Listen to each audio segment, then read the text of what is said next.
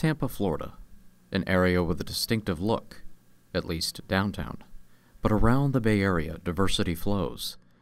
From blue skies above harbors, to sweeping green landscapes, to wildlife. It's a filmmaker's dream. We have numerous features that are lining up to come to the Tampa Bay area. We're essentially a blank slate. Whatever we want to make Tampa look like, we can make it look like. And that is a great value to just about any production.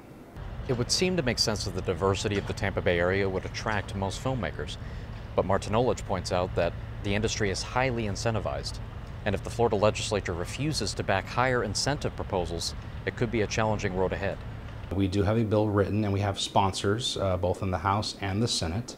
It's really just going to come down to whether or not the Senate in particular makes this a priority to push. If not, it might get put to the back burner, in which case it just won't be looked at or really seriously taken.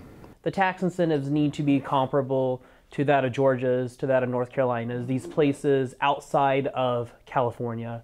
These places where film is booming, you just got to go, 4 hours north and you're in a state with more tax incentives. What can we offer? What kind of amenities can we give as a community that might attract a production here? Maybe that's lower hotel rates. Any little thing that we can do to help attract and make our community look more financially attractive to a production, we'd have to focus on. So if I am a feature film and I'm time sensitive and I need sunshine, I need blue skies, where are you going to come? In Tampa, Eric Staab for the Digital Bullpen.